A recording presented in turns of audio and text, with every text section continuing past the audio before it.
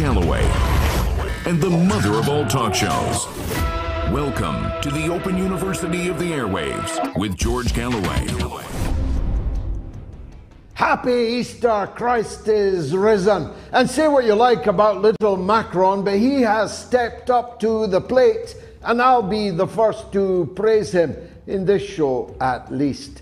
And Donald Trump's legal travails slump from tragedy into farce as every legal brain in America says that the district attorney in Manhattan is talking out of his hat or some orifice or other. And a luxury motorhome, grand and big enough to house an entire Ukrainian refugee family, has sat unused on the pavement outside the 92-year-old mother-in-law of former Scottish First Minister Nicola Sturgeon's house.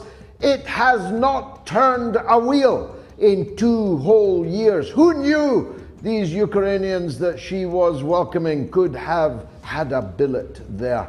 We'll be talking also about Georgia, which many people are hoping will be a second front, although I'm not sure it needs any more fronts against Russia. And Taiwan is currently encircled by hundreds of Chinese Air Force and naval planes, hoping to send a powerful message that provocations like that mounted by the US government this weekend will not be tolerated. Mind you, Lindsey Graham says he's open to sending troops to Taiwan, but then Lindsey's always open, if you get my drift. Fasten your seatbelts. It's going to be a bumpy night, as Betty Davis once said, because it's the mother of all talk shows. Curious about our curriculum? Have something to say? Then call us now to join the debate on the mother of all talk shows. The only education you can get for free.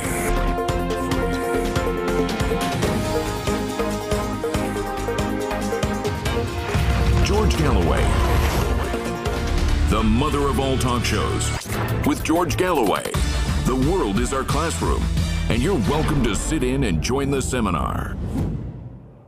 Happy Easter to the Western confessions of Christianity. Happy Easter next weekend to the Eastern and Orthodox churches. I spent my Easter in Seville, which was a truly magnificent, magnetic occasion. The processions in the old city of Christ in the Passion, on the cross of Mary, and all sculpted beautifully, was such powerful religious imagery. It really was something to behold. What spoiled it for me were the very large number of men in hoods and pointy hats. It was very difficult to explain to my children what they were wearing the pointy hats for. I said it was for penitence. They know that that means for people who've done bad things, but they couldn't understand why wearing a pointy hat would be any kind of cure for doing bad things. But it was magnificent. My boy, my youngest boy, Torin, is training with Real Madrid this week, and hence we were in Seville. Now, it's Easter, and heads are rolling. Principally, the head of the husband of the former First Minister of Scotland, Nicola Sturgeon, sometimes known, perhaps unfairly, as Mr. Nicola Sturgeon. She came out and gave a doorstep press conference, but she kept her left hand in her jeans pocket throughout the entire interview, leading to speculation that you can throw your manny off the bus after all. He has been arrested and released without charge, but pending further investigation, and it has transpired that on the very morning he was being huckled in the couple's marital home, a few miles away at Nicola's mother-in-law's home. She's a poor old lady of 92, a luxury £110,000 mobile home, or caravan, dormobile as my mother would call them, was being carted off by the police. It had not moved since the day it was delivered 2 years ago, a period of time which may be material in the police investigations. Why anyone would buy a £110,000 mobile home and then not drive it anywhere, not move it out of the cul-de-sac of a 92-year-old woman, remains to be revealed. But if the police are putting it up for auction, I would like to buy it, and I'll take it round Scotland in an anti-SNP roadshow. How's that for a deal? I'll accept contributions so that we can raise the necessary to buy it. I think it would be the ultimate irony. We'll keep you posted on what's happening on that legal case more clearly than the SNP will, for transparency is not their middle name. I thought when the cops were searching the marital home garden, they'd find a mountain of laptops that were promised to the children of Scotland prior to the last election but never delivered, or a collection of bicycles which were equally promised to the children of Scotland before the last election, but like the mobile home, have never turned a wheel. But enough of the travails of Scotland. I must not be a little parish pump patriot. I must cast my eyes across the world. Now, say what you like about President Macron. He, with the chutzpah for which he is famous, justifiably, rightly famous, chose the moment when all of France was on fire, when millions of French people were out on the street on strike, storming public buildings, setting fire to town halls, occupying airports and railway stations, taking over railway lines. Millions upon millions of French people were revolting, and their revolting little president decided to go to China. But that's where my insulting of Macron will stop. Well, maybe just one more insult. He is a very small man, as we all know. He was not up to the shoulders of President Xi Jinping of China, but they seem to have gotten along quite well. And I think that that is important and praiseworthy, because when the United States is openly proselytizing for a posse to fight China on their behalf in yet another US proxy war, when Europe is lying down, I better not go further with that metaphor, in mixed company, but you know what I'm thinking. Up stepped President Macron to insist on going to Beijing and talking properly, politely, diplomatically to the Chinese leadership. And I think he's probably done France a favor in that, and may have done the rest of us an even bigger one. Because Macron, after the talks, which were cordial, took place in Beijing, but also went to Zhangzhou, the home of President Xi Jinping's father. His father, a very historic figure in the Chinese People's Revolution. As a matter of fact, Xi Jinping said to Macron, if he wanted to stay a little bit longer, he could stay in his father's home, which I suspect is not an offer he makes to many people. So the talks clearly went well. They were, of course, slightly harmed by the baggage that Macron had been forced to bring with him.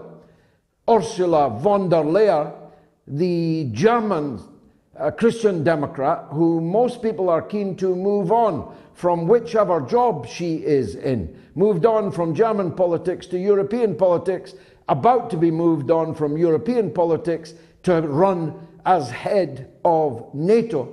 She was there yapping away like a little dachshund at the ankles of Xi Jinping, but the Chinese treated her with the contempt that she deserved. When she was leaving the country, she got no diplomatic niceties and had to queue, like me and Gayatri, at the nothing to declare aisle as they went through the rather splendid new Beijing airport. She's not a diplomat, and she's not a head of government. As a matter of fact, I'm not entirely clear what she is, but she qualified for no diplomatic red carpets, that is for sure. And her conduct there was such that she brought shame on the European Union. But Macron, on the other hand, said some very, very important things. He declared that France will not be dragged into a state of belligerence against China for any reason, and certainly not because the United States wants to create a casus belli over Taiwan. Macron explicitly ruled that out. And of course, he was touting for business for France. And why shouldn't he? That's the job of a national leader, after all, to do the best for their own country. I wonder where the British government are in. Does Britain even have a government? I actually have not set eyes on or heard anything from the British Prime Minister in many weeks. He's not present at any diplomatic negotiation with potential foes in issues that are potential tank traps for humanity because, of course, his instructions, like Tony Blair's in 2001 before him, were to get up the ass of the United States of America and stay there. Well, that's an uncomfortable, unpleasant place to be. But that's where our government, the British government, is. But the conduct of Macron in China and the progress made by Macron in China is bound to have caused a ripple or two in Germany, because Germany was the leading industrial powerhouse on the European continent. It has been deindustrialized, dismantled, as well as plunged into a freezing winter with another freezing winter still to come. Of course, like the 7th Cavalry led by John Wayne, American LNG is coming over the ocean, but at 4 times the price of the gas they used to get very cheaply and reliably from Russia. So the German political situation is extremely brittle. And there they see the leader of France, their traditional foe and their rival inside the European Union, making hay with Xi Jinping in China. You can also say that Macron distanced himself from the US over Ukraine. I certainly read it that way. When he said that there was no excuse for anyone deploying new nuclear weapons, least of all in Europe, who else could he have been talking about but the United States of America? They're the only people who are moving new nuclear weapons, and they're doing it into Europe. So when Macron said that, you could argue it was diplomatically expressed, but nonetheless a slap in the face of Joe Biden. No way, of course, that Joe Biden would notice. His dotage has slipped into utter insensibility. He has gone from early onset to late stage Alzheimer on camera in real time as President of the United States of America. This may be the point to remind you that at the bottom of his bed, literally, is the football. What's the football? It is the bag containing the triggers for firing nuclear weapons. And as I've joked before, but it's no longer a joke, he's going to get out of bed looking for the toilet in a hurry one night, and he may just do something to that bag that brings about the end of the world. How long the United States Armed Forces, how long the United States governing party, how long the United States system is going to tolerate a man so embarrassingly senile as their best, as their number one,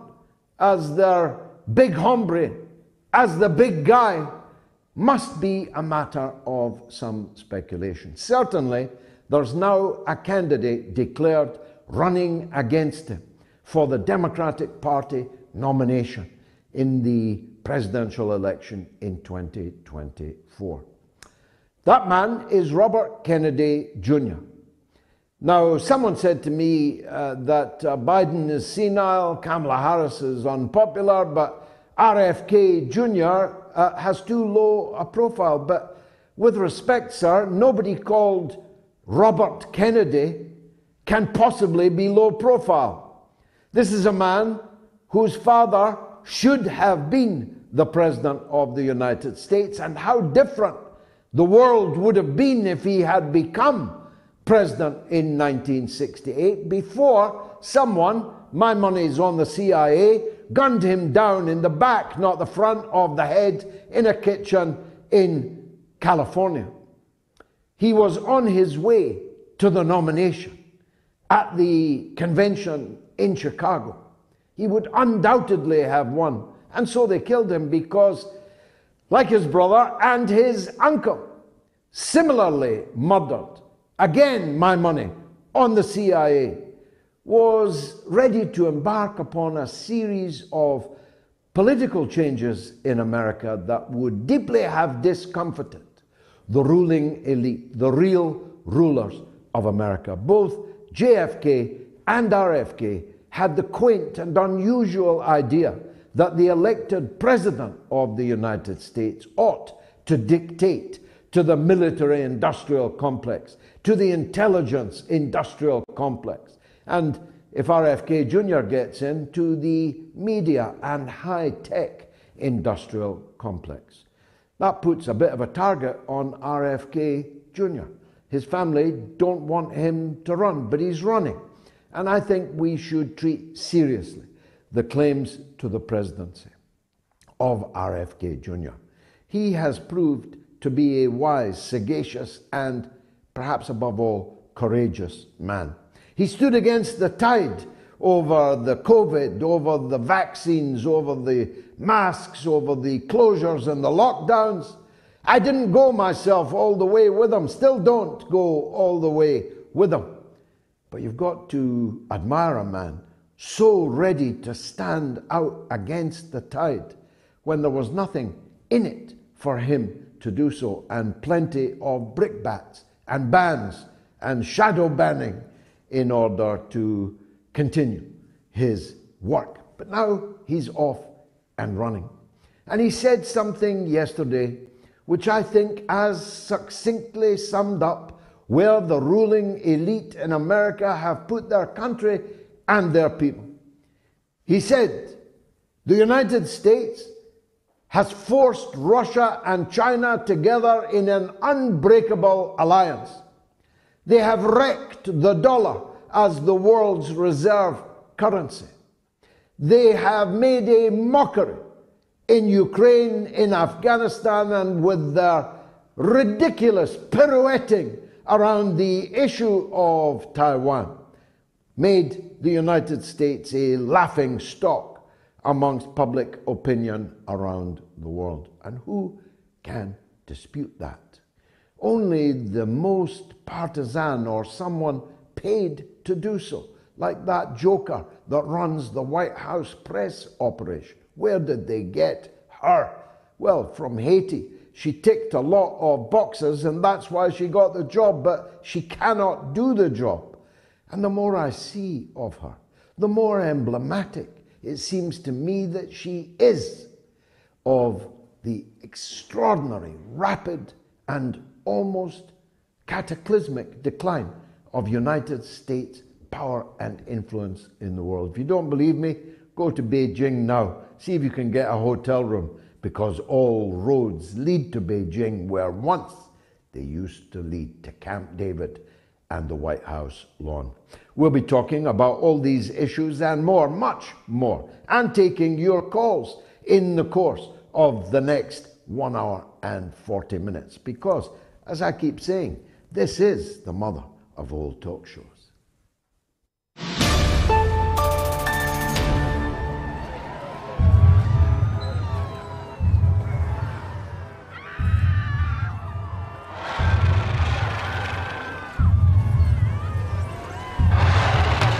Mr. President, we got a report of a 50-foot woman marauding through Washington, sir. Thank you, Captain. But I'm looking for a shorter woman, one who likes to take long strolls in the park and yell at minorities. She's not looking for a date. She's terrorizing the city. Is there a difference?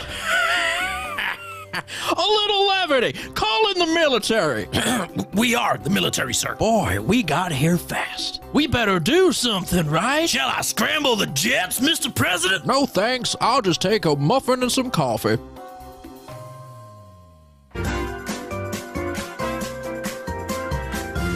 You are listening to the mother of all talk shows with George Galloway.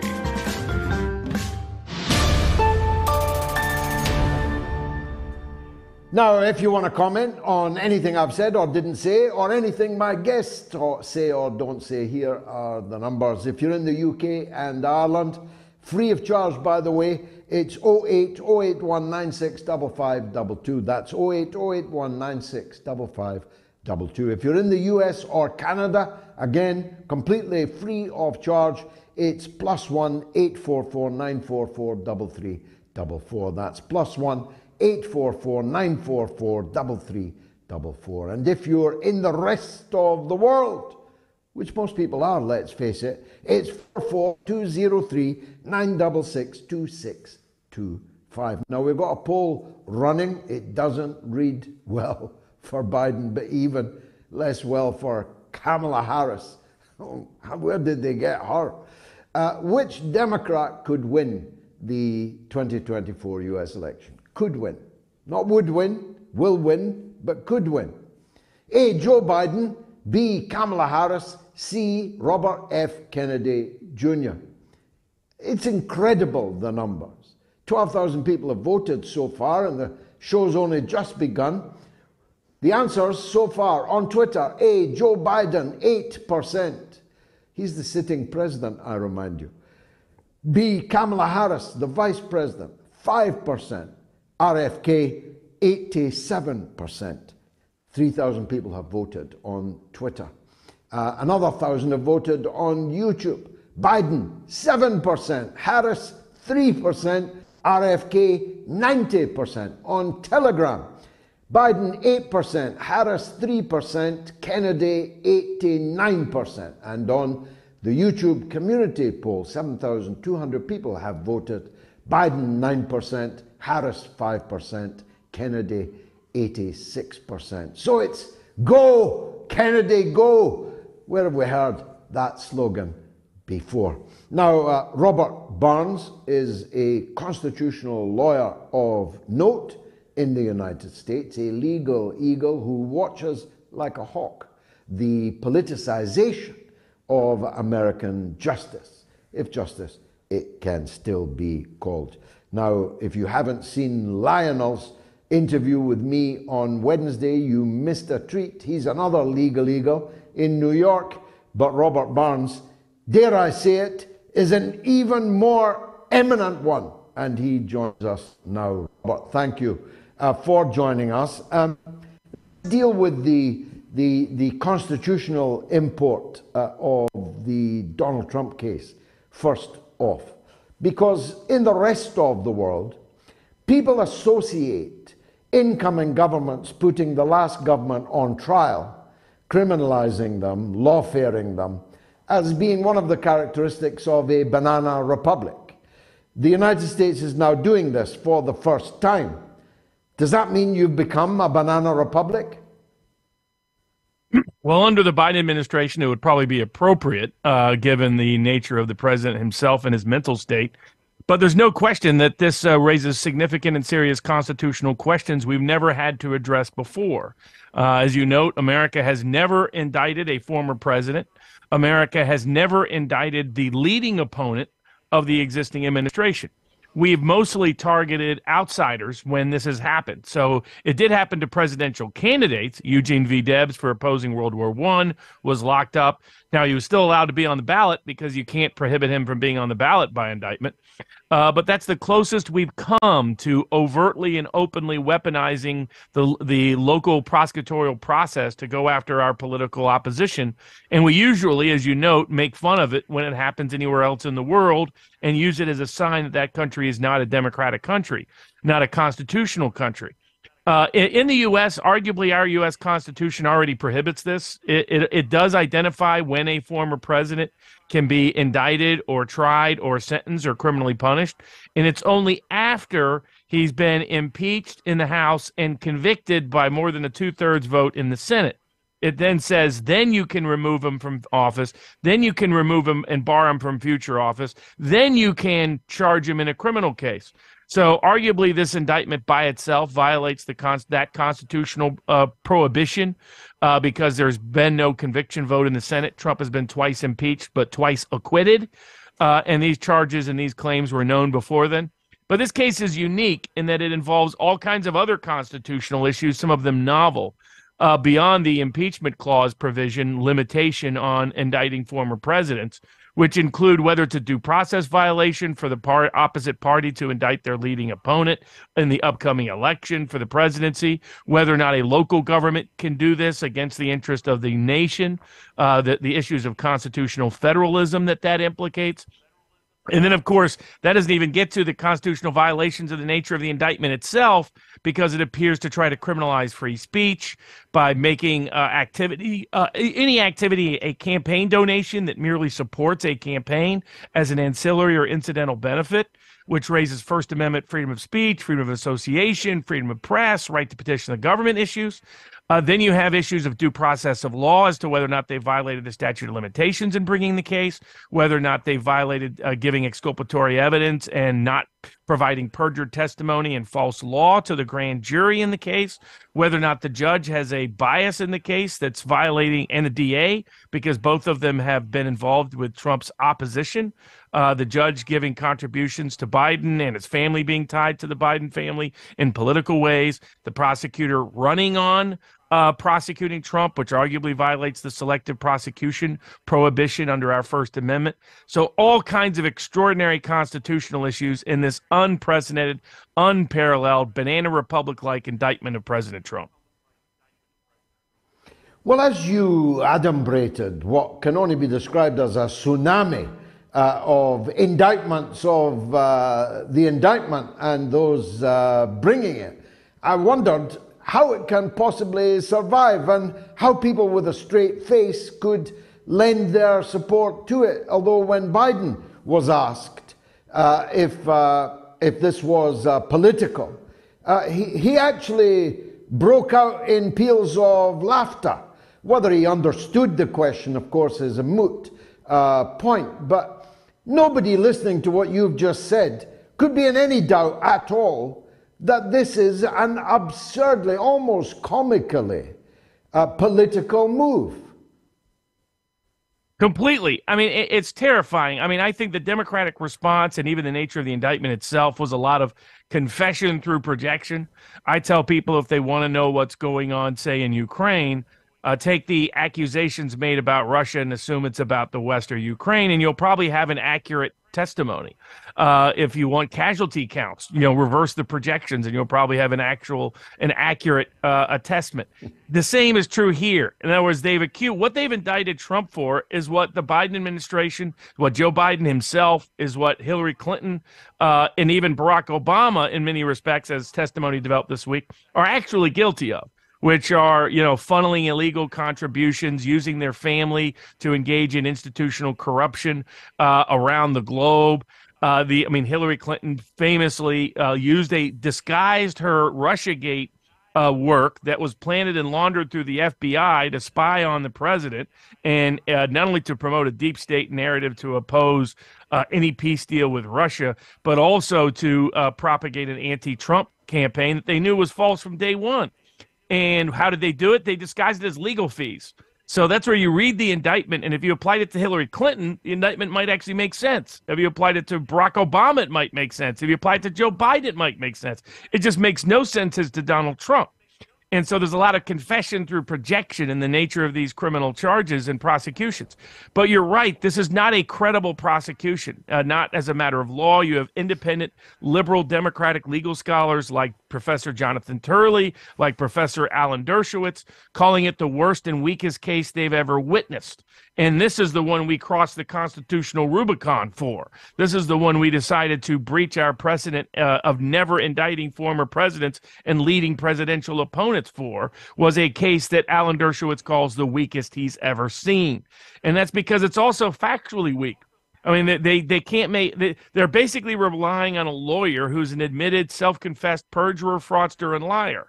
And he himself can't make a consistent determination as to what he did, because the prosecutor needs him to keep changing it, because their legal theory, depending on the circumstances, has to change in case one theory is dismissed as insufficient as a matter of law. And in the nature of this case, for example, if the president, in America, you have a First Amendment right to give as much money to your own campaign as you like. So if he was the one paying off Stormy Daniels, even if it was solely for a campaign purpose, that's patently constitutionally protected and completely lawful and legal, unlike what Hillary Clinton did with the Russiagate dossier, unlike what Barack Obama was trying to do in getting a $30 million contribution from one member of the Fugees, as Leonardo DiCaprio testified this week, unlike what the Clintons did in the 1990s en masse. This was entirely lawful. And so instead, they're going to try to suggest that maybe he didn't really want to give it the money, then maybe he did want to give him the money, and maybe it was part of the plan, and maybe it wasn't part of the plan. This is why the indictment's extraordinary, and it says that Trump violated a federal law, but fails to even tell him which law it was he violated. That's how nuts it is. So from a legal perspective, from a factual perspective, from a political perspective, it may be the worst and weakest indictment ever brought. And as you note, what it really is an indictment of the American criminal justice process that has been so politically weaponized, it can be used in a way that makes America a laughingstock to the world. Indeed, laughingstock is the phrase I quoted RFK Jr. Just a few moments ago. And this is another part of the laughingstock. I mean, you are famous for continuing to call ex-presidents Mr. President. If Trump were to go to jail, he would have to be accompanied in jail by his Secret Service detail, who would have to protect him inside the jail. And is this really all about paying money to a slattern, as my good friend Lionel dubbed her? That's what they're trying to make it about. But in fact, I think they thought it would politically embarrass Trump. But the reality is Trump, that was baked into the cake politically about Trump. Nobody thought that he was necessarily a paragon of Sunday school virtue when it came to his personal life. Now, Trump, of course, has denied there ever was an affair. Stormy Daniels has at different times denied there was an affair. It depends on the circumstances.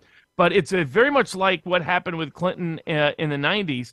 In that, you know, when they decided for various reasons they couldn't go at the real corruption, they went after Monica Lewinsky, and that backfired in the court of public opinion.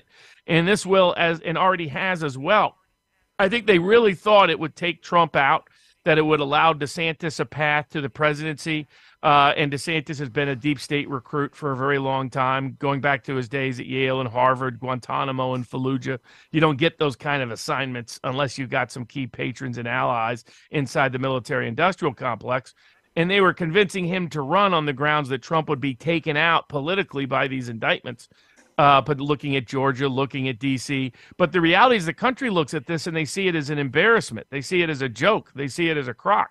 Even a majority of Democrats in some public opinion polls say this is a political indictment, not a law-based indictment. And so I think it shows how weak the deep state is in the West, how scared they are of Trump or anybody challenging, questioning, contesting deep state power. Much as President Kennedy did, much as Robert Kennedy did, much as Robert Kennedy Jr. is now doing by campaigning for the presidency. So I think it reflects ultimately their weakness rather than their strength, that all they could come up with as a manufacturer is that somebody who was the victim of extortion, that's what Trump was here. So Stormy Daniels was connected to some extortion-related lawyers. Her former lawyer, Michael Avenatti, is in federal prison as we speak for doing what? Extortion. So Trump was basically the victim of extortion. His lawyer pays it off to avoid embarrassment to Trump's wife, Melania, and now Trump is the one being prosecuted. It is utter insanity. But it's what happens when you breach the dam of lawfulness in America. Once you go after people like Julian Assange and you try to criminalize the freedom of press and freedom of speech anywhere in the world, chances are that dam is going to break and it's going to reach more people and more protected categories, and that's what sadly happened. Finally, and Councillor, you are good, I must say. Where does this go from here? What's the next stage we should be looking out for? So the president's going to bring motions to recuse because the judge has issues of bias, the prosecutor has issues of bias, motions to disqualify, as they're sometimes called here in America. The judge apparently was trying to do secret donations under disclosure requirements to the Biden administration. I mean, you just can't make this stuff up. Then you're going to have motions to potentially transfer the case from Manhattan to Staten Island. Then you have motions to dismiss on constitutional grounds, statute of limitations grounds, failure to even state what crime he's being charged with grounds. So you're going to have a lot of legal activity before you ever reach a trial. You may never get a trial, and if the courts are honest in New York, they'll just dismiss this case and move on and just let it be a perilous precedent that's never repeated, hopefully, in America's near future. And meanwhile, Trump goes on. Any noticeable dip in his morale over the whole thing? Not at all. It's one thing they think a lot of confession through projection, and that kind of like what you see with Russia and Ukraine in the sense that they try to project onto Putin a weakness and cowardice that they themselves often have. They figure if they were prosecuted, they would run for cover. Trump's always been just the opposite. If you punch him in the mouth, he's going to come back and punch you twice. He's a true New Yorker, but from the outer boroughs. He's a Queens man at heart. And that's why he got into trouble in prep school, was when he was beating up the other kids. So the nature of him is he doesn't respond well to being bullied, and he has rebounded back twice. In fact, has got more energy than he had before, and the whole country and his base is rallying behind him. So I think the deep state bought off a lot more than they can chew in this case. Is his wife standing by him? Oh, completely, and she sees it for what it is. And, you know, it's probably true with Trump. Stormy Daniels may not be on that list. Trump has certain standards.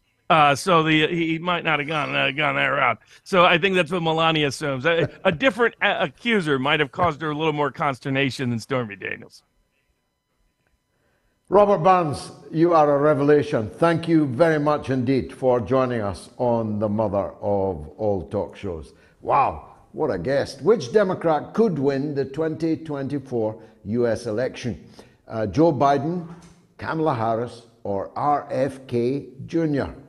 That's Robert F. Kennedy Jr. 13,000 people have voted. Get your vote in before the end of the show. Let me take a quick break.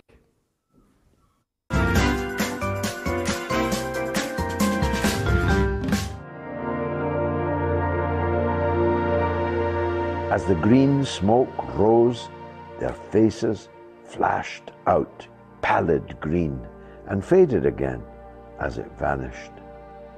Then slowly the hissing passed into a humming, into a long, loud, droning noise. Suddenly, a humped shape rose out of the pit, and the ghost of a beam of light seemed to flicker out after it. Forthwith, flashes of actual flame, a bright glare leaping from one to another, sprang from the scattered group of men. It was as if some invisible jet impinged upon them and flashed into white flame. It was as if each man were suddenly and momentarily turned to fire.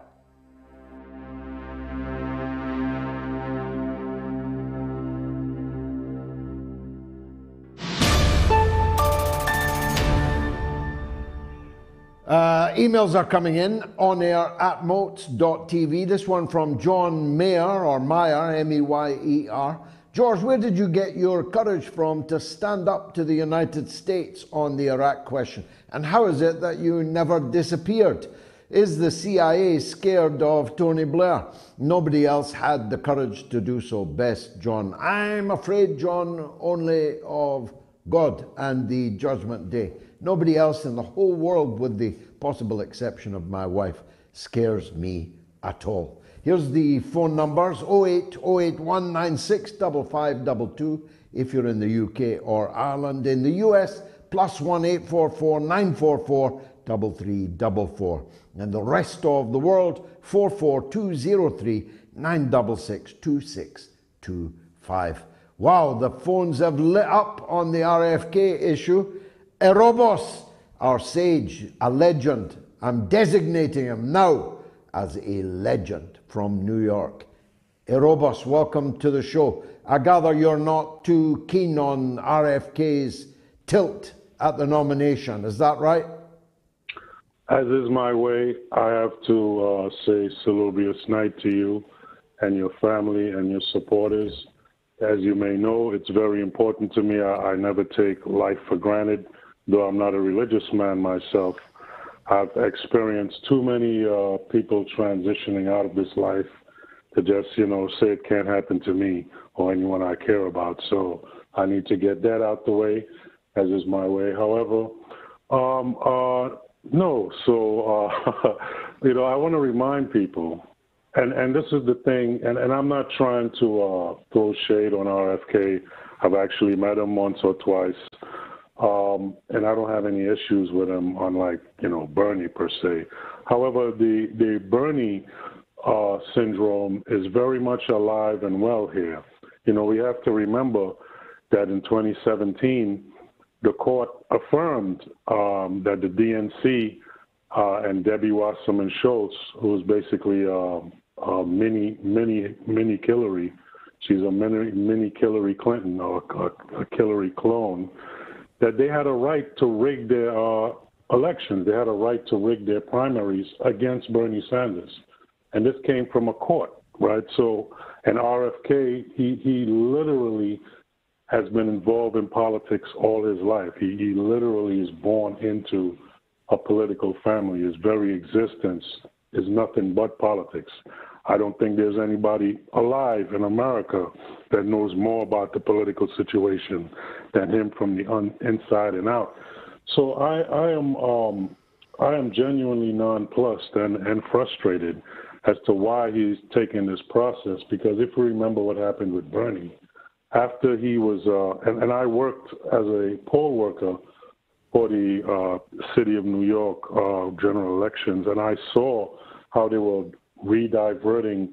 You had people that were voting in the same poll site for 30 years, 20 years, 15 years, and they were purposely being redistricted and sent away on the day of the election. So that was pulling a lot of votes away from people who they knew they were going to vote for Bernie. However, the point is, he knows all of this. And in the end, what happened to Bernie is, and Nick Browner, who actually worked for Bernie at the time, can Adam Braid a lot better about this issue. However, what Bernie did was he turned over his email list, which had all the donations, contacts, millions of people, tens of millions of dollars. He bent the knee, as they say in the Game of Thrones. He bent the knee, and he turned all that over to Hillary Clinton and told people to vote for Hillary Clinton. So I'm not saying RFK is going to be a repeat of that. It's just when you knowingly take a path to failure, because if they didn't let Bernie, who's now pro-establishment, he's 100% behind Joe Biden, it's pathetic. However, when you know what they did to someone ahead of you, and you're taking the same road, and Bernie was an independent that decided to join, a quote-unquote an independent. The truth is he's been part of the Vermont Democratic machine since 1990. So this is going to happen, and they're going to rug you. They're going to pull the carpet from under his feet. If he ran as an independent or third party, I'd have took him a lot more seriously. In fact, I would have been boosting him. But now you're inside the same machine that is going to hobble you. I don't think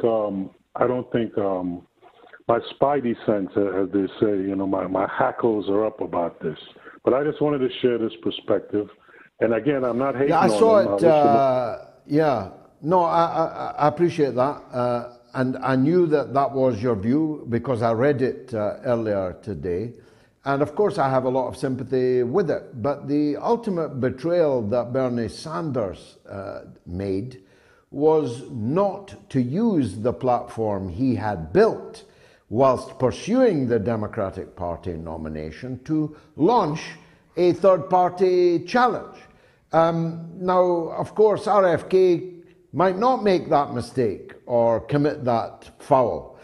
He may very well run to be the Democratic Party nomination. After all, he is a part of the party's royal family, you might say. And if they cheat him as they cheated Bernie, he may then use that as a springboard for a run as a third-party candidate with very high name recognition. What do you say? I hope that's the plan. I don't know him all that well. I think Nick, our chair at the People's Party, knows him a lot better than I do. And maybe I can get him to call, if not this week or maybe Wednesday, and see if he could, maybe he did speak to RFK already. I don't know. These are things that are going on behind the scenes. I hope that's his play, because if not, it'll just be a repeat of 2016, and people are already demoralized, hurt, betrayed, and I hope that's not what he's doing, because he'll definitely put an end to the Kennedys, whatever is good of the legacy of the Kennedy name. I hope that's not what he's doing, for his sake and the country's. Okay, a brilliant call, superb, from New York. Let's go to Seattle on the same subject, where Nathan has a point of view. Nathan, what would you like to say?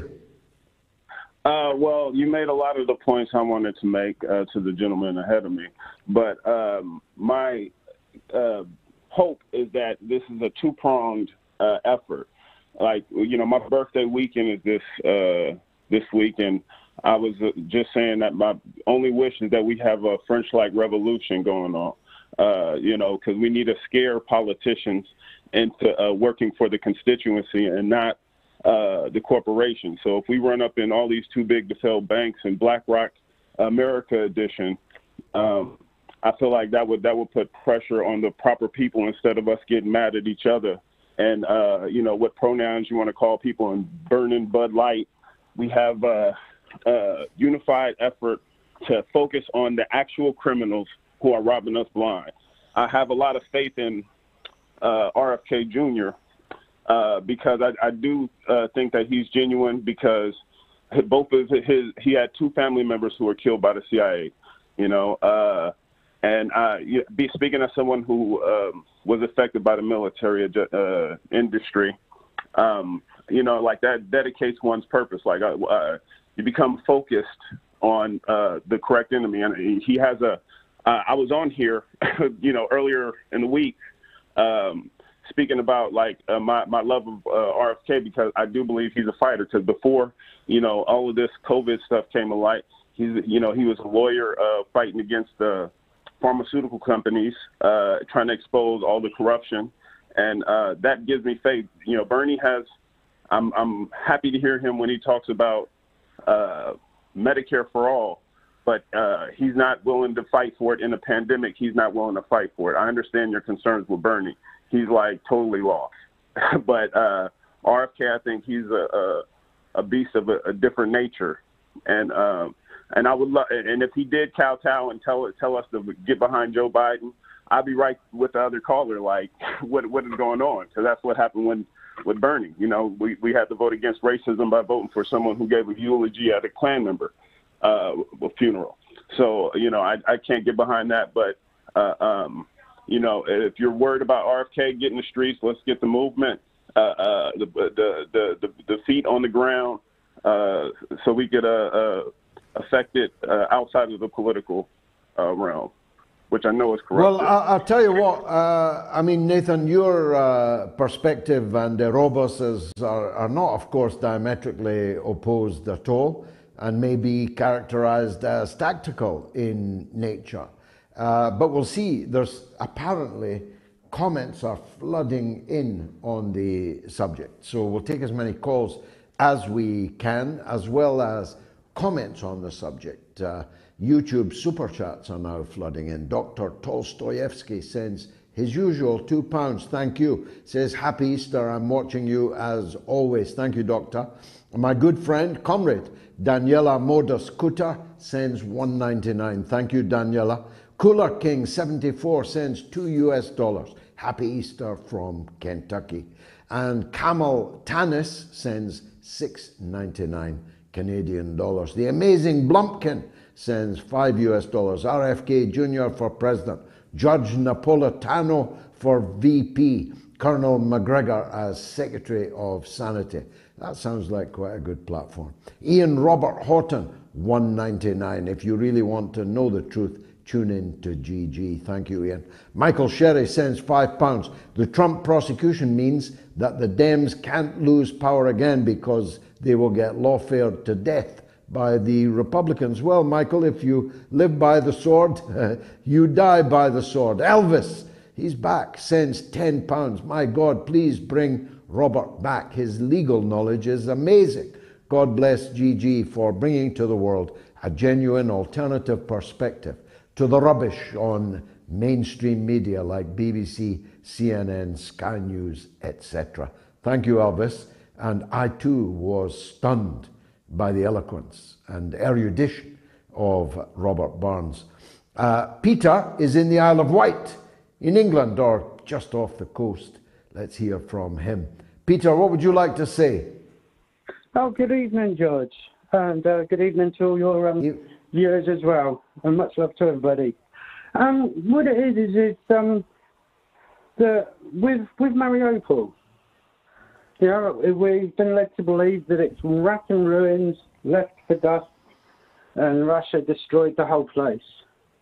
Not a lot of people are actually knowing that the Russian Federation has been rebuilding it ever since.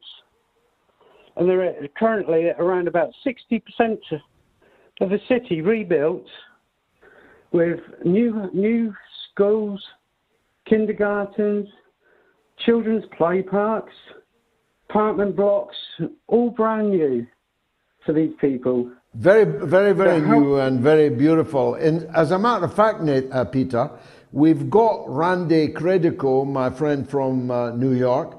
He's actually there right now and will be joining us on the show this evening. So he'll speak even more vividly than you as to how it has risen from the ashes, a real life resurrection. Yeah. Thanks, Peter, for that. Mohammed is in Arizona on the peace deal. Mohammed, welcome to the show. Mohammed, are you there? Yes, can you hear me? Yes, hello? Very clearly. Go ahead. Yes. Happy Easter, happy Easter, brother. I just wanted to talk about the Middle Eastern peace deal. I believe it is not a genuine deal done by the Saudis and the Iranians and the Chinese. I think this is the second wave of taking the U.S. down. The first wave was to take the U.S. down by getting rid of the dollar on most countries where they don't exchange with the dollars anymore. The second wave will be is this peace deal. I think this is led by Saudi. I don't think the Chinese led it. It's because what I believe is that the U.S., one of their biggest revenues is through weapons sale. So if you make peace,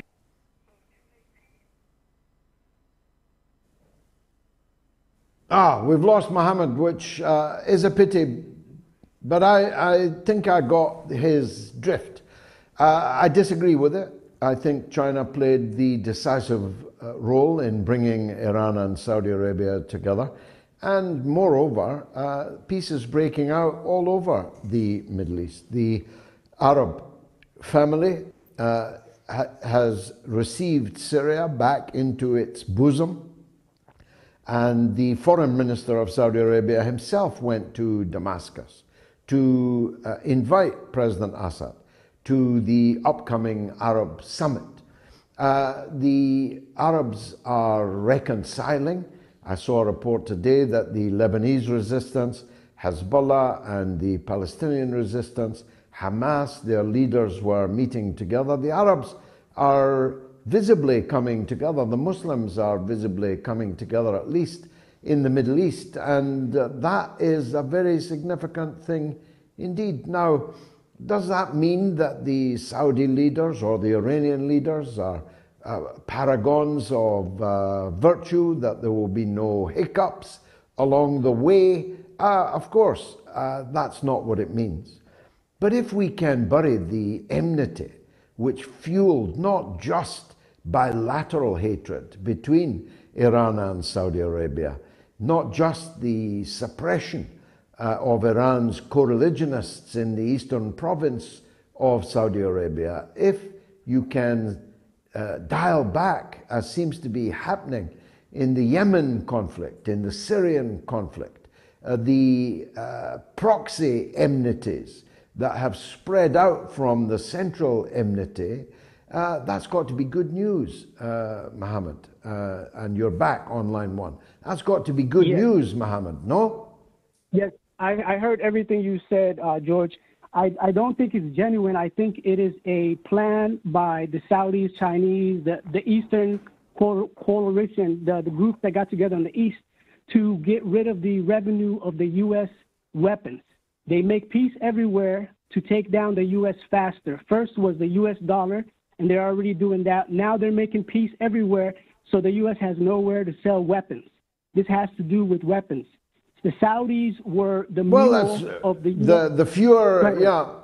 Well, look, Mohammed, the fewer weapons they sell and the fewer trading there is in dollars, the happier we should all be, even in Arizona. If your name's Mohammed, go ahead. Last word to you. I agree with you, brother, with the peace. I agree 100%. I want peace, but I don't like this savior light that they're using, where it's like, oh, we're doing this out of our own goodwill. This has nothing to do with goodwill.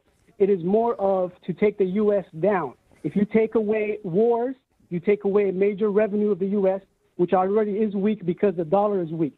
So I don't see this. My point is, this is not coming out of goodwill. This is coming out of strategic strategizing. Long live strategic strategizing. Not many things happen in the world on the global level out of goodwill. They come out of interests, and it is in the interests of your country, of my country, of all the countries in the world to have equilibrium and peace between the peoples. Not because we're all going to love each other or we all want to emulate each other, we all want to turn towards someone else's political or economic system. No, we must be free for our own people, within our own traditions, within our own national characteristics and psyche, our own history, to make our own path, to write the future for our own country in our own characteristics, in the characteristics of our own language. But if we do so from the standpoint that we will seek amity rather than enmity in the world, that's got to be a massive step forward, even if it's merely a wish to stop buying American weapons and buying them in dollars. Hallelujah, I sing to that. Now, a big thanks if you're watching this on Patreon. It's great to have you with us. I really depend on my supporters on Patreon personally. So follow me, please, on patreon.com/George Galloway. And here are some comments from my patrons. Gordon Lemond says he's the only one who can walk, talk. He's talking of Kennedy, I think. He's the only one who can walk, talk, and chew gum at the same time. All America has to do is think. But then, this is America. RFK Jr. Thanks, Gordon. And quacks, go for it, RFK Jr., if US democracy allows it. And J. Kent Cassidy says, Biden wins. I hate to say it. I hope and pray Robert Jr. could win, but he's too much for the people. Whereas Joe and company are all capitalists doing the bidding of the capitalist stooges who control them. God help us. Well, the worm has got to turn one day, Jay. Monica Ragne says RFK Jr. is a fighter for the people, not just platitudes. The environment, both domestically and internationally, through Riverkeeper, Big Pharma and corruption. My only concern is for his safety. Indeed so, Monica. Paul Cormican says, I would hope RFK Jr. would get the nomination, but the powers that be want Sleepy Joe. Bernie Sanders was stitched up twice by the DNC. The same will happen to RFK, even if he is up against 1% Kamala Harris. Now, coming up in the next hour, it's Georgia on my mind. It's been on my mind for a very long time. We'll be talking to Ilia Lobjanidze, who knows a thing or two about the attempts to make a second front in Georgia on Russia's southern border. Stay tuned. We'll be right back.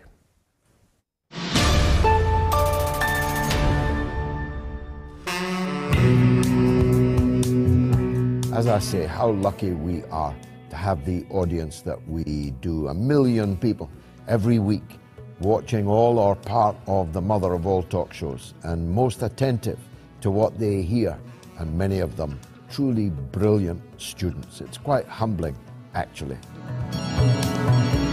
Oh, George, blessings upon your cranium. It's the metamorphosis, man, or metamorphosis, the intimations of immortality experiences.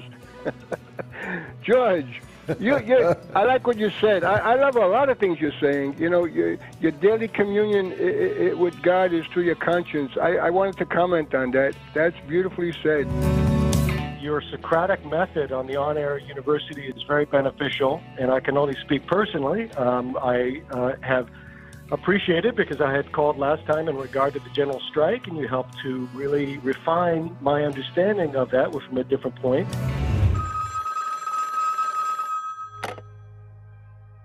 The alternative point of view. When I heard that last week, and again today, I had this kind of visceral gut reaction to it. And I know what you mean by that. And, you know, the Moats audience knows what they mean by that, because we're all informed citizens. We wouldn't be here if we weren't. For the masses who don't necessarily follow geopolitics, let's say, they're going to listen to whatever the mainstream media tells them. And for them, anything that's alternative, the automatic kind of reaction is, oh, okay, it's a crackpot view, it's a conspiracy theory, it's an extreme view, when really it's not. It's, let's call it what it is. It's fact-based commentary. Hello, George. Nice to talk to you. By the way, you deserve every penny you get, because you're the only person who speaks the truth over all the fake news. I wanted to personally thank you for bringing such great guests that speak about the situation. Also, I have become more aware of people like Max Blumenthal at the Gray Zone and others who do update us with the correct information about Syria, and this has just been such a great eye-opener. So thank you. You are the people who have stuck with this show and transformed it into a truly global university, where it can be said that every month at least 4 million people will watch this show. They're in Greece, they're in Canada, they're in America, they're in England, Scotland, Ireland, Wales, they're in New Zealand, they're in Australia, they're in Norway, Denmark, Sweden, they're in Finland. They're all over the world. They're in Africa with a call from Nigeria. This is a truly global phenomenon, and that is down to you.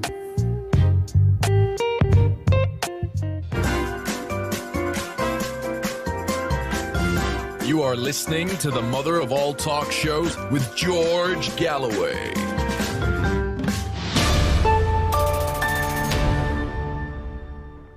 Now, Georgia doesn't have the worst government in the world, even the worst government in the region. It doesn't even have the worst government that it has ever had. It could be better, but at least it has been determined not to be used, its country not to be used as a knife in the back of Russia at this troubled time of the war in Ukraine. That's made the United States, the deep state, as well as the superficial front of shop state, very, very angry. The Georgian government tried to bring in a law which would force organizations relying on foreign funding to publish the source and extent of that foreign funding.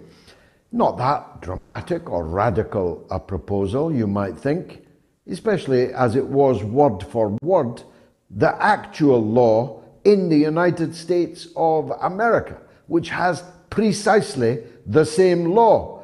And that notwithstanding, the US went bananas and mobilized all their Trojan horses that they have parked deep inside Georgian civil society, as indeed civil societies all over the world, to try basically to topple the Georgian government. They failed to do so, but they did get the law withdrawn. Now their tanks are back on the lawn.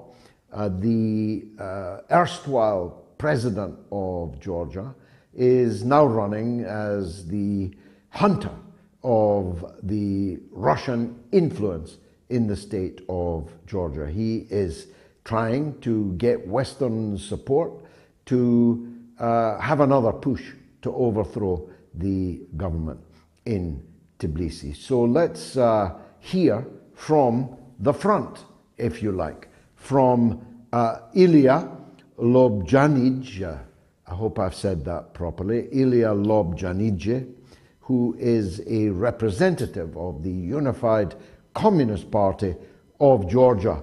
Ilia, forgive me if I didn't say your second name properly, and feel free to correct me. It's Lobjanidze, and it's a great honor for me to be on the show. Thank you. Thank you, sir. And I'm sorry that I got the name slightly wrong, more No than problem. slightly. But I don't think I got the politics wrong.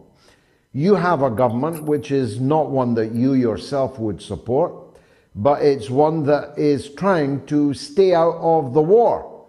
And you have an opposition in Georgia that, paid for by the United States, is trying to force Georgia into the war. Is that a characterization you recognize? Yeah, pretty much. We must start with a little history. In 2003, there was a colored revolution, as they call it in Western media. So the current opposition was in power after 2003, and in 2012, they got ousted, and today's government is now in power. So since 2012, like NGOs got really strong, the Western finances got really strong, and methodically they infiltrated the embassies, the government, and other places of power. So last year, when this conflict started or activated in a hot conflict, as you may say it, which was started actually in 2014, we all know, we got bombarded with different places. For example, on YouTube, we found sponsored ads of armed men with masks advising Georgians to take a walk in sunny Sukhumi and Tskhinvali, which are the separatist region capitals of Georgia. We also had the then ombudsman, Miss Nino Longjaria. She was a public defender that publicly said that instead of the shame, she would prefer the bombs to fly over us. They were feeling shame. But now they're acting like they're trying to gaslight us, like nobody was trying to drag us into the war. Nobody tried to at least provoke Russia, at least. But we all have the videos, we all have the speeches when they say, for example, one of the political leaders said that we should at least hold down 10,000 Russian soldiers, so to make it easier for the Ukrainians. Or one of the bloggers also said that we should just provoke them so we can be in defending side, like this legend that 1-to-3 the ratio would be in our favor in some way. So yeah, it's pretty accurate what you said. So what are the chances of this opposition either forcing the government to change or changing the government? Well, I would say that the threat is real, but it doesn't show that they have actual power to do it yet, and I hope it will continue like that, of course, because in Georgia also has a pretty big social problems right now. Like 95% of our medical healthcare is privatized, and all these things are today very hard. So opposition is trying to speak as this is the organic protest from the grassroots, but it's not. For example, today it's 9th of April. It's in 1989. It was a tragedy then when the Soviet army killed Protestants in our central street. In 91, we had our Declaration of Independence. So 9th April is like symbolic day for Georgians. So they had a demonstration today, but not as much people as they expected showed up. So that's a little hopeful. So that they cannot actually do what they want to do. These Trojan horses, as I described them, actually Fidel was the first person to describe NGOs as Trojan horses. I was there when he did it. They are supposedly NGOs, but they are GOs. They're government organizations. Unfortunately, in your case, they're not even your own government's organizations. They are FGOs, foreign government organizations. And they litter the landscape, human rights, liberty, freedom, free speech, free press. They give themselves the nicest possible titles. But in fact, they are agents of a foreign power. Does the Georgian public see that? Well, yeah, it does instinctively. It doesn't have the like researcher or academic critique of it, of course, but instinctively, intuitively, like it's already like maybe a decade that NGOs have bad name in Georgia because we call it grant eaters. The ordinary people call them grant eaters, and yeah, like people understand who they are and what they do, so there is not much trust in them. That's not a problem, but they trust. But the problem is that people don't actually have time or resources to organize the ordinary people, but they do. So it always turns out like this like amplified voice of these minorities.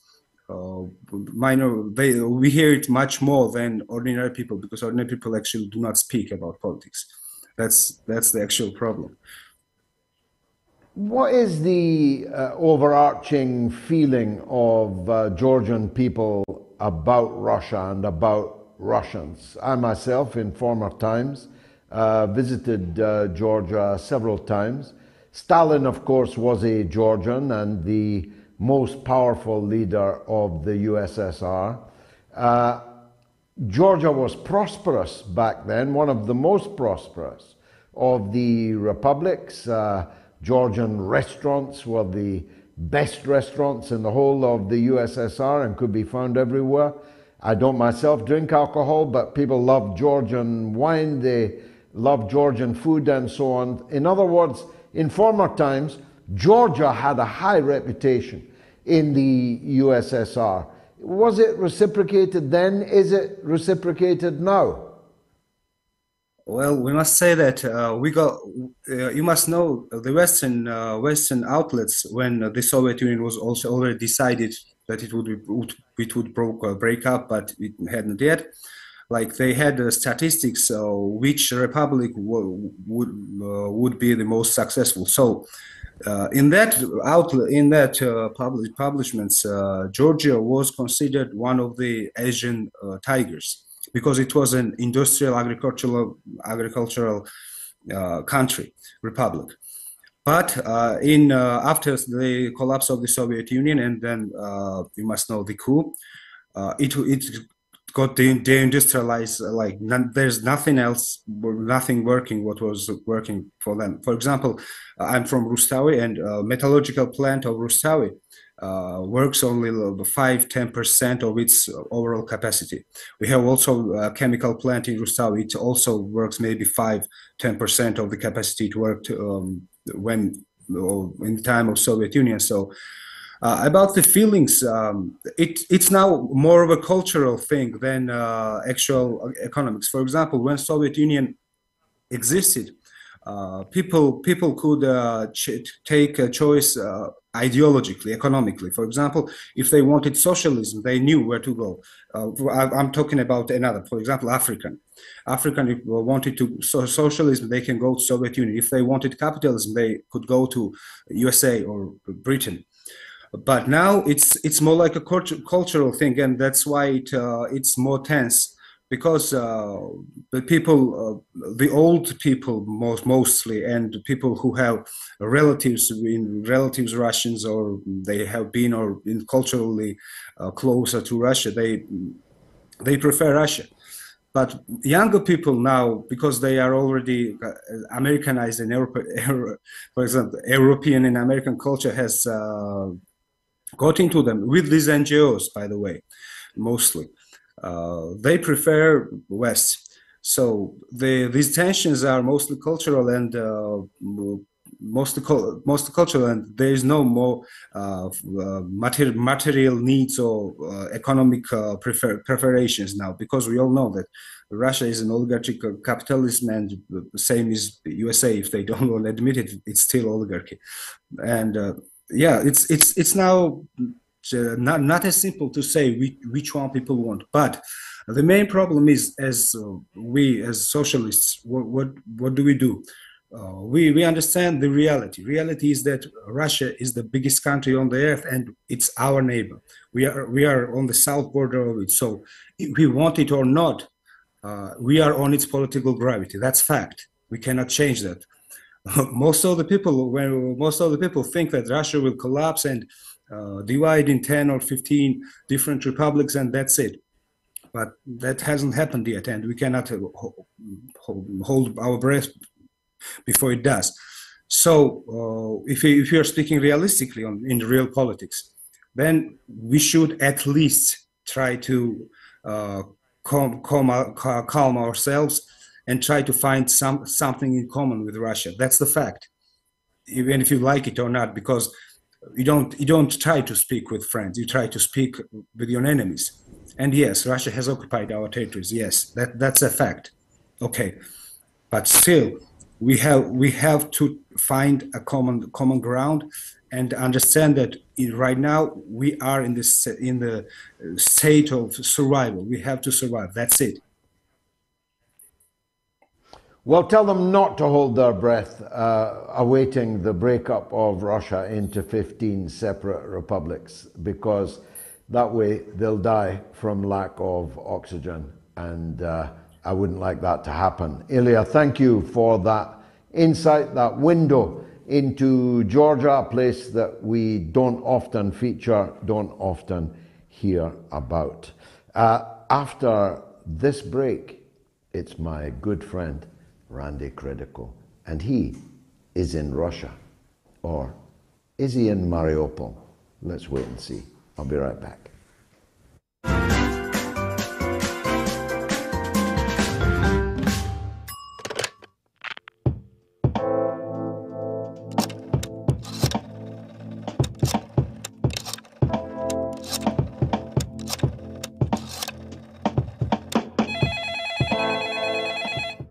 Donald is in Inverness on Assange. Go ahead, Donald. Hi, George. Good to hear from you again. I'm phoning about Assange, but really your audience is highly privileged to benefit from your international research. I mean, I've learned. I mean, tonight you told us about the misfired missile and the helicopter crash. We'll never hear that on mainstream news. Last time, Gonzalo Lira told us about Poland doubling its armed forces. These are very important pieces of information. Now, information is one thing, but what I want to do, George, is I want to raise the topic of conscience. But I want to illustrate it with an incident that I saw in a documentary in World War II. A U.S. soldier called Glenn Fraser had a Japanese officer's sword at his head, ready to chop it off to make him an example to others. And he was told that he would die for having his hands in his pockets in the cold weather. And did he have any last words to say? So this Fraser looked the fellow, this is the Japanese officer, looked him in the eye, and he told the Japanese officer that he could kill him. But he says, you cannot kill my spirit. He says, and my spirit will lodge in your body and haunt you until the day you die. Very powerful, Donald. I too, like you, believe in the judgment day. I believe in the afterlife. I believe that we will reap what we sow. And I agree entirely with the point you make about conscience. I put it this way, that my conscience is my daily communion with God.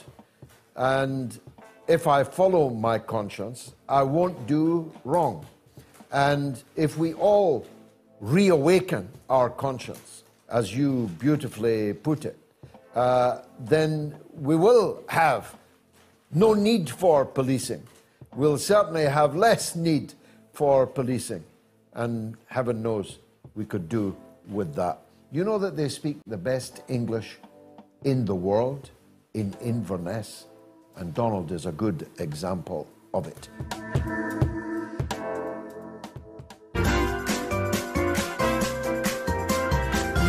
You are listening to the mother of all talk shows with George Galloway.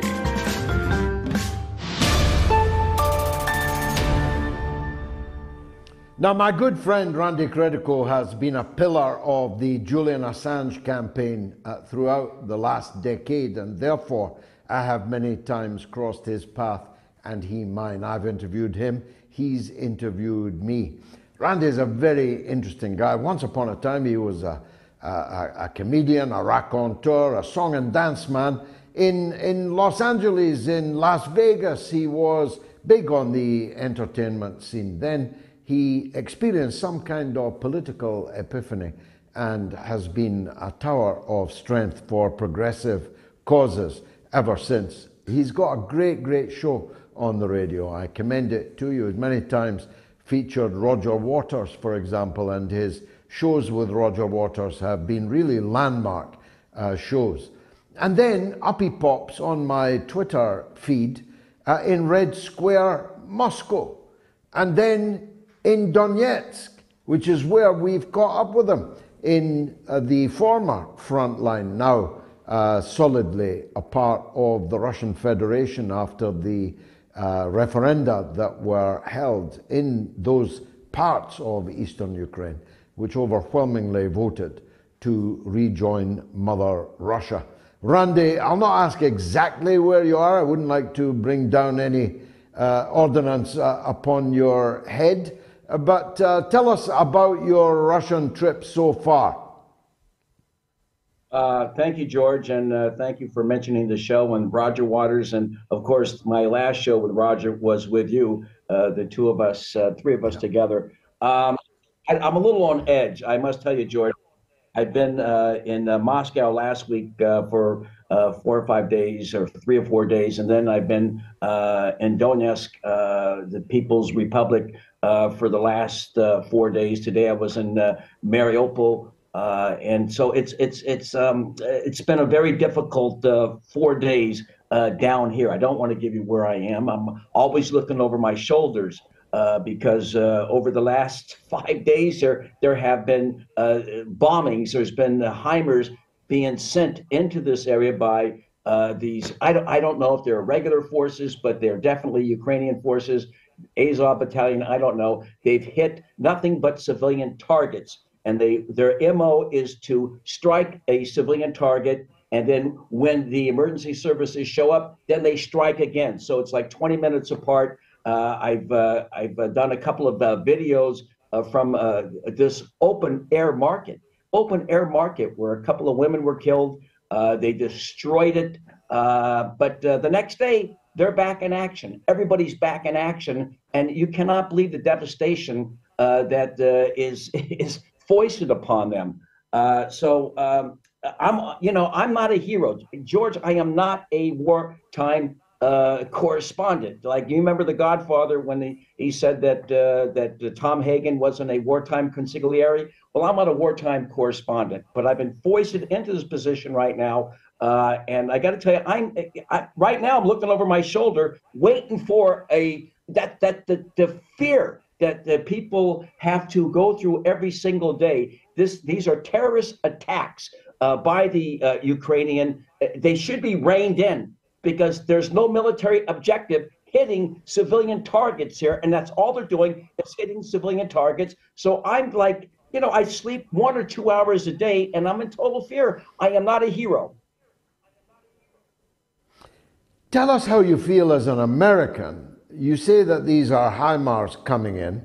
That means they were made in America. They were paid for by the American taxpayer. They've been given to the Kiev forces to rain down this destruction, which, by the way, didn't start a year ago, but which has been raining down on civilian targets in that part of Ukraine since 2014. Thousands, must be getting on now for 16 or 17,000 people have been killed since 2014 by these kind of bombardments. How does that make you feel as an American?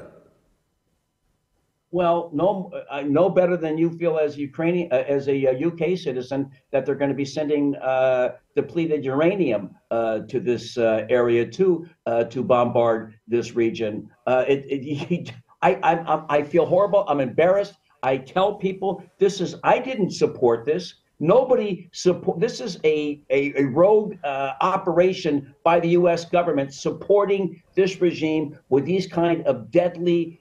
They should be outlawed. Maybe they are outlawed by Geneva Convention, using this on civilian populations. But that's all that's being hit right now is civilian populations. How do I feel? I got to tell you, I was down in Mariupol today, and I've been crying all day, George. I may break down now. Talking to some of the people, this woman, Valerie, who was 19 years old, a lot of her friends were killed by the shelling there on the Azov toll, whatever it's called, Azov battalions over the last, way back in March and April last year. Just the entire area looks like Dresden in 1945. You got to see what I've got on footage. I will send that out in the next couple of days. But as I was leaving, I sat down with this woman, 19 years old. She loves America. She was so sweet to me, but she's lost a lot of her friends in the process. And it's like I've been breaking down all day thinking that my country is responsible for this. How else am I supposed to feel? I feel horrible that this woman was so sweet to me. She made me a wonderful pizza, and she said, I can't really talk about my friends who have been killed here. You take a look at the schools, the hospitals, the drama theater there, all destroyed by these Azov battalions with NATO advisors there on top of this. It's called the Azov toll. And it's a huge multiplex steel mill. And from there, they were shelling. How are they supposed to get the hearts and minds of people in Mariupol when they're shelling them with these big guns and then with tanks? You see the tank shells going through these little houses and schoolhouses. It's devastating as an American to see this. And of course, I'm an Italian American and I cry a lot. But today was what is it? Good Sunday. It's a religious holiday here. And for me, it's Easter. but it's really something that it's difficult for to me to absorb and to see all the devastation here. And but the resolve, they're not giving up. I want you to know one thing. What's wonderful about this, they are not giving up. They don't want to go back to where they were before with the Ukrainian leadership. They are part of the DPR. The people in Mariupol and in Donetsk, they are going to be there until the last person because they've endured this shelling and mistreatment and violence since, as you said, early spring of 2014. So I don't see them ever going back to the old status quo. Well, you've conveyed it very powerfully. It is the time of resurrections, and you were in Mariupol earlier, and you've seen the beginning of the resurrection of that town. Tell us about it. Yes, it's really amazing because when you see the footage that I have today, all of these, like I said, it looks like Dresden in 45, but the intensity of the bombing is only matched by the intensity of the will to rebuild the city. There were, I saw 10 or 12 new buildings, apartment buildings for civilians. This used to have 200,000 civilians living here. It's down to about 40,000 right now. And you see truckloads by the thousands coming in, rebuilding this city. You have Central Asians who got good paying jobs, who are craftsmen at building apartments, working day in and day out on Monday through Sunday. And so it's just incredible the amount of rebuilding that has been done in Mariupol. And so it's this, like you said, it's the resurrection. It's the phoenix. It's coming out of the ashes that the Azov battalion and other rogue elements coming out of Kiev have wrought upon this area. Well, stay safe because we need your voice back in the United States, and we'll definitely talk to you again when you've had time to give some perspective to the trip and the experience that you have been on. God bless you on this Easter Sunday. Randy Credico, who is in Donetsk. Have we, just because of the hour, we need to press on. Which Democrat could win the 2024 U.S. election? Assuming any Democrat could, but it won't be Joe Biden or Kamala Harris.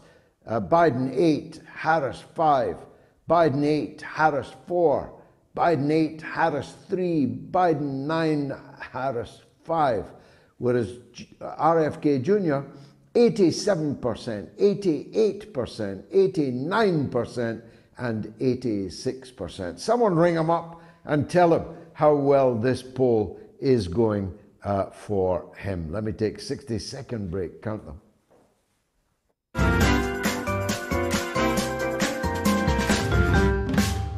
You know, and it's a very, thank you for, you know, I'm a big fan of your show, Gigi. Great debate, great. And I'm Scottish. I'm very passionate about what's happening there, you know. I had a great mom. She was Scottish, Mary McLeod. She taught me well. She taught me well at everything, including golf. I love Scotland, and I love the Scottish food. It's great food. I said to Melania, you know, haggis, look at that. What's more Scottish than that? Me. I am that haggis. She said, what, thin-skinned and full of crap? You are listening to the mother of all talk shows with George Galloway.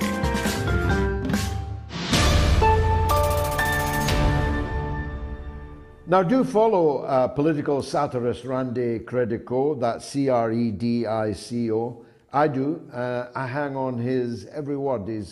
He wasn't funny tonight because his whole psyche has been seared by what he has seen in the last few days in Donetsk. But usually he is not just a very perspicacious guy, but an extremely funny one also. So do please follow him. Here are the numbers, one last time. If you're in the UK and Ireland, it's 08 081 96 5522. If you're in the US or Canada, It's +1 844 944 3344. If you're in the rest of the world, it's 44203 966 2625. Some quick data on the super chats. John Ratliff sends $100. Thank you, John. God bless you. RFK Jr. has spent a lifetime struggling against the tide for causes similar to those which made me act to support his dad in my first political campaigning. God bless you, John, and God rest the soul of Robert Kennedy. Ma Egg sends £5 and says, maybe only RFK can sort this mess out, George. Thank you. Matlas X sends $5. Putin's approval rating is rising higher than Biden's in the minds of Americans. Putin for POTUS in 2024. That's actually true, you know. They did a poll, Gallup poll, I think, in the US to gauge people's attitude to Putin, and 20% approval for Putin. If he ran against Joe Biden, he might even beat him. Doc Jazz, good friend of the show, says sends 100 UAE dirham, which is £21.92. Thank you, Doc. Happy Easter to you. As you know, Easter is always a huge happening in my country, Palestine. Shout out to you for always standing strong for justice for our people. We will never give up until liberation and return. Thank you, Doc. God bless all the people of Palestine. G Convoy sends €20. Wow, thank you. 3 bond, £3. Back to the lines. It's Simon in Florida. Always worth hearing. Simon, welcome. Thank you ever so much for allowing me to speak with you again, Mr. Galloway. There's a couple of very significant developments that I'd just like quickly to bring to your attention. The first, and I'm sure you probably recall this, you remember Mao's little red book that was the litmus test for possession and knowledge during the Chinese culture? Yes. Well, Mr. President Xi has now published his own version of that. It is called Xi's opinion on the Chinese characteristics of socialism in the new era, that phrase that we keep on hearing. And just as Mao's little red book was 267 quotes from Chairman Mao, this is now 410 quotes from President Xi, and all 97 million members of the Chinese Communist Party have been told that they should not just read it, but they should study it and implement it. That was 97 million members of the Chinese Communist Party of China. Makes you think. 97 million members. My goodness. I don't know. I haven't seen that book. I didn't know about it, but it is abundantly clear that Xi Jinping is the most eminent leader of China since Chairman Mao. He has the same kind of standing in China. His third term now as president has begun, and he has overseen tremendous change in the country for the better. And he is now reaping the fruits, the harvest of all that he sowed in the foreign policy arena in this long procession of foreign leaders going there basically to ask for China's help to resolve their conflicts, to resolve their difficulties. So it doesn't surprise me. I was thinking of writing a book on him myself. Perhaps there's no need now that he's done the job himself. But I've no doubt that if God spares him, he's going to be around for at least another 5 years, and who knows, maybe longer than that. He's 1 year older than me, and he's running all of China and beginning to call a lot of important decisions in international affairs. I wish him every success. I think he's done brilliantly so far, and all the signs are, certainly I've seen no signs to the contrary, that he is greatly revered, at least greatly respected by the people of China. Last word to you, Simon. So very quickly, there's been an extremely important meeting in Tehran today. President Putin has sent his special presidential aide, who's a man called Igor Leviten. Well worth people looking up that man's background. He's a graduate of the Frunze Military Academy. He was Minister of Transport for 9 years, and he's been President Putin's personal aide for 10 years. He's a really, really closely trusted person. He has met with Ali Shamkhani, who's the Secretary of the Iranian National Security Council, but he is also the personal representative of Ayatollah Khamenei. They discussed 3 issues. 1 was de-dollarization. 2 was Iran becoming a global food hub for the transference of goods from the global north to the global south. And most importantly, they agreed that of all the projects that Russia and Iran are working on, the most important and the one that they're going to accelerate is, as I've mentioned to you previously, the international north-south transportation corridor, and they're going full guns on that. So Mr. Ali Shamkhani, extremely distinguished individual, he's actually received, when relations were good with the Saudis, the highest possible award from the Saudi Arabian government. And you can see that this network is now forming of these outstanding individuals who are being delegated full authority to negotiate and accelerate deals. To that end, the Saudis have put up a new representative to conduct negotiations on behalf of the entire Gulf Cooperation Council. His name is Dr. Raja Al-Maruki. And if people look at his background, it's incredibly distinguished as well. So they're not delaying in any way whatsoever. They're delegating not authority. at all. They're choosing their finest. This is a time of miracles, Simon.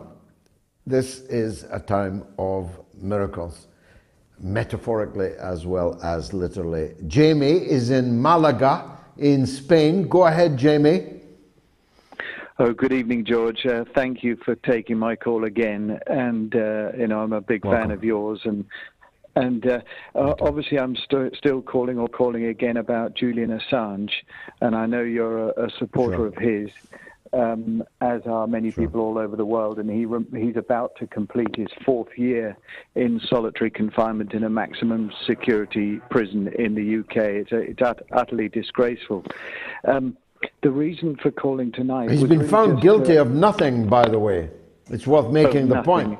This is 4 years in solitary in a supermax with no conviction of any crime.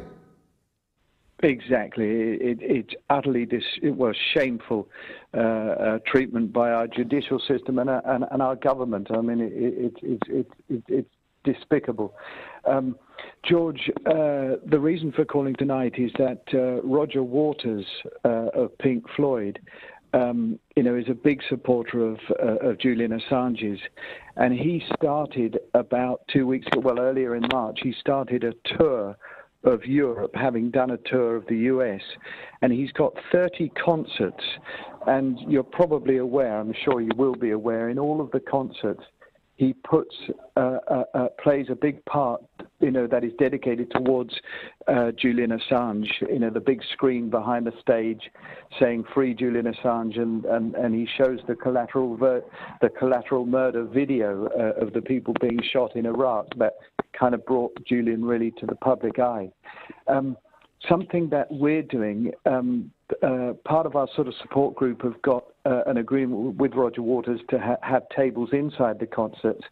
But I'm really calling on people to go to the Roger Waters website, find the next, the nearest sort of venue that he's holding a concert, and go with other supporters of Julian Assange and gather outside whilst people are going in. Really just to sort of help Roger, to help spread the word and keep it, public's attention to Julian Assange. And I did this with a group of supporters in Madrid 2 weeks ago. And it was absolutely brilliant. The people were so receptive and so concerned for what my country is doing to this journalist and publisher. So, yeah, a big call out for people to come and support Roger Waters. Amen. What a brilliant call, Jamie. Thank you very much. There's an awful lot of emails coming in. And this is apposite to Jamie's call. Trump could have pardoned Assange. He instead tried to extort Assange for his source. Julian refused. Trump caved to the deep state. He's not a hero, just another villain in the bread and circumstances. Best wishes from Derek. Another one that's come in just whilst we've been on air. Dear George, many thanks for recommending Rumble, because I can now watch RT again after it was taken away by our so-called democracy. All in the name of freedom of speech, of course. What are your thoughts on Poland joining NATO? Poland's long been in NATO. Surely that means more weapons along Russia's border. Keep up the good work. One day the sheeple may wake up. Thank you, Di Easton. Thank you, Di. I suppose the poll is now closed. 15,000 people have voted, and it didn't get any better for Joe Biden and even worse for Kamala Harris. Takfa Azul sends 10 Canadian dollars, says RFK is too clean to have a slight chance to become president. He is going to be Bernie Sanders at some point in the primaries. And William Cole sends 50 Swedish krona. Thank you, William. The Salty Skipper sends 10 US dollars. The deep state will never allow RFK Jr. to become president and gain access to the CIA, FBI, NSA secrets, especially the still classified chapters of the Warren Report. And Chuck Skakalak, S-Z-K-A-L-A-K, Skakalak, sends 2 US dollars. Thanks, Chuck. Anthony Hayes, 10 British pounds. Ange 2099, £3. Chicka Boom Boom sends 2 US dollars. The US dollar may soon fall like a stone. Mr. Lover, £5. Thank you, sir. American Rebel 27, 10 US dollars. Brilliant guest, Robert Barnes, he says. And Trevelyan Gale sends 2 British pounds.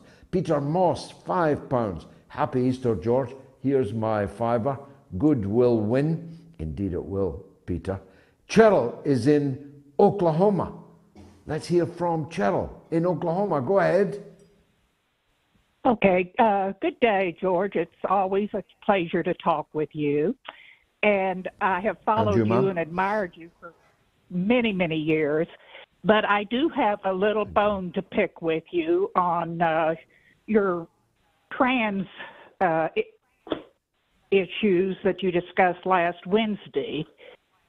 And when you referred to Stormy Daniels as the slattern, and you also referred her to that today, and I'd never heard that term, but I looked it up, and it's a derogatory term for a woman who's sexually active. And I thought, for years and years, men have used so many derogatory names for women for their sexuality. And I know when I was growing up in America, my father would say, oh, your skirt's too short, you look like a woman of the night or a gutter snipe. The names of women and their sexuality has been throughout history, not only in, other countries like Iran where they wear, the hijab, but in America that women's sexuality is always looked down on. But I think what's even worse than the women's sexuality is the men that have really prostituted themselves for lies and wars and killings. And that, to me, is where the real outrage should be. And, instead of, women's sexuality. And I also thought, the trans issue, how it affects women. But when you discussed it, you just talked about the children and you didn't talk about the women being, erased totally. So I wanted to. Oh well, you may have a point. You may have a point, Cheryl, on the first point that you made, but not at all on the second, because if you study my output, you will find that I am one of the most prominent defenders of women and their rights and their spaces in the teeth of this onslaught against women, to cancel women, to drive them out of the positions that they have won through a century and more of campaigning. Many great victories women won, and won in campaigns and fights led by themselves, assisted by willing male supporters like me, but the women were in control of these great fights, and they won great victories, and these victories are now being taken away from them in the misplaced cause of men's self-declaration of themselves as women. It is another form of misogyny in my view. But I stand humbled by your earlier points. I was quoting Lionel, although it is a grand old English word. It was Lionel who called her a slattern. It's not a nice word, but then she's not a nice person. She did seek to extort a significant sum of money out of Donald Trump, and then told about it, and then changed her story umpteen times. So if you are saying that I consider her to be a woman of low morals, I absolutely do consider her to be a woman of practically no morals at all.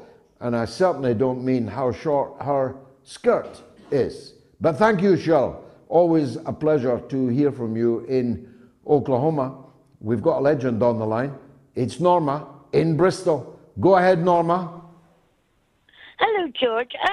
I've only just rung in very quickly, really, because the enthusiasm that this Jamie from Malago had about Julian Assange and the 30 concerts and the promotion. And I thought, oh, gosh, well done. But, you know, I don't know if you saw it, but the Archbishop of Canterbury, he put on Twitter about the sort of Easter message, and he said about freedom for journalists, but he didn't even mention Julian Assange. And I thought that was pretty awful, really, because that's somebody on our doorstep, isn't it? And basically, I mean, you know, they crucified Jesus and they're metaphorically crucifying Julian Assange. And I just wonder what you thought about it. Well, I think you made the point as powerfully as I can. I won't repeat it, except to say this. This apology for a church that is the one that the Archbishop of Canterbury leads, the one that this buffoon, King Charles, is the titular head of, is, of course, as far away from the revolutionary message of Jesus as it is possible to imagine. They are pillars of the establishment. They're even sitting with their pokey hats in the House of Lords. They are defenders of everything against which Jesus railed. They are interchangeable with the money changers outside the temple.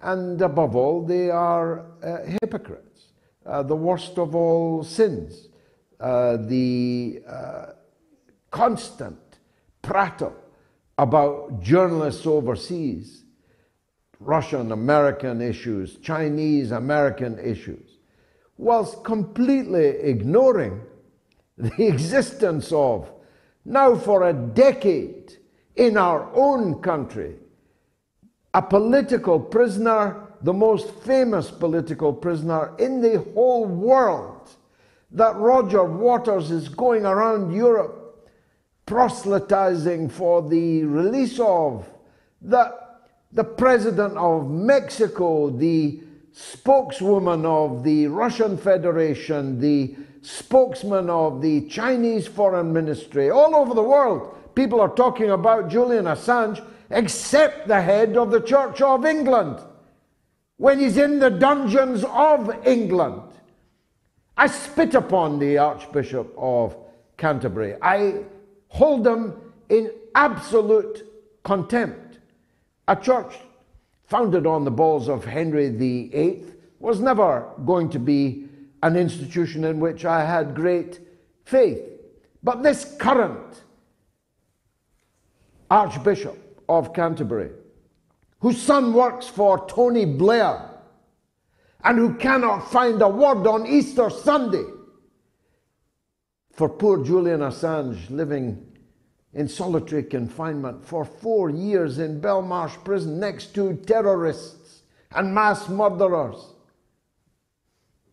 who have committed grave crimes, but not as grave as the powerful people in Britain and the United States who have incarcerated him.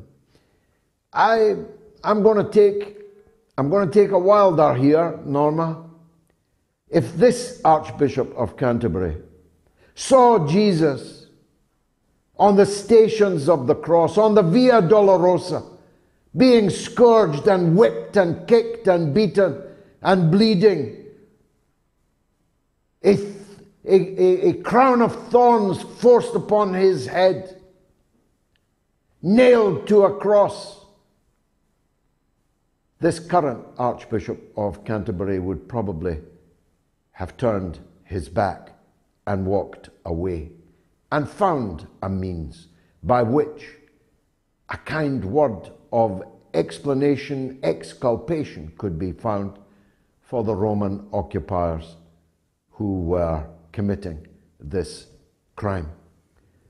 I hope that's not too harsh, but it sums up how I feel about the Church of England hierarchy, who are far more concerned about personal pronouns and however many genders there are than they are about the real message of Christ. I didn't mean to end on a religious note, but as I've started, let me finish. This is Easter. Christ is risen on this day. It's said that the greatest success of the devil is to persuade us that he doesn't exist. But the devil exists, Satan exists, and Satan is present everywhere. But you know what? I have a distinct feeling that the tide has turned, that the tables have turned, that the Satanists, whether consciously or unconsciously, Satanists who have brought such evil and suffering into the world are on the retreat. And the forces of good, you can call them, if you like, the forces of God, you can call them the forces of Jesus, or maybe just the forces of good, of justice, of haq, of right. What's right? We're on the march. And we are beginning to accelerate our march. We're beginning, quite unexpectedly and suddenly, to carry all before us. The devil is on the retreat. And I, for one, find it very easy to say to you this evening, Happy Easter. That poll doesn't make decent reading for Joe Biden or Kamala Harris, but it makes very encouraging reading for Robert Kennedy Jr. Let me tell you that in 1968, I walked down the main thoroughfare in my home city of Dundee. It's called Reform Street. And I saw a billboard which said, for the evening paper, which said, Robert Kennedy assassinated. And in the middle of the street, so I was 14 years old, in the middle of the street I began to weep, as I had for his older brother, Jack Kennedy, when he had been assassinated in 1963. The Kennedy family were very important to me, to people like me. We had President Kennedy's picture on the wall in our house. He was the first Catholic president of the United States. We felt that he was a part of us and we were a part of him. He was a good man, Jack Kennedy, and Bobby Kennedy was an even better one. I don't know enough about his son yet, but I'm going to make it my business to know as much as possible about him. But if he runs for president on the kind of platform and program that I've been able to discern so far from his nascent campaign, which was only announced today, I find him a greatly encouraging addition to the contest coming up in 2024. I cannot yet say he has my support, but he has my love and respect because of who his father was and is. Thank you for watching. It's been marvelous for me. I hope it was for you. And if it was, come back on Wednesday at the slightly later time of 9 p.m. UK time, 9 p.m. UK time on Wednesday for the midweek mother of all talk shows. Keep donating on the Super Chat and on our website so that we can continue to come to you twice a week. Thanks for watching.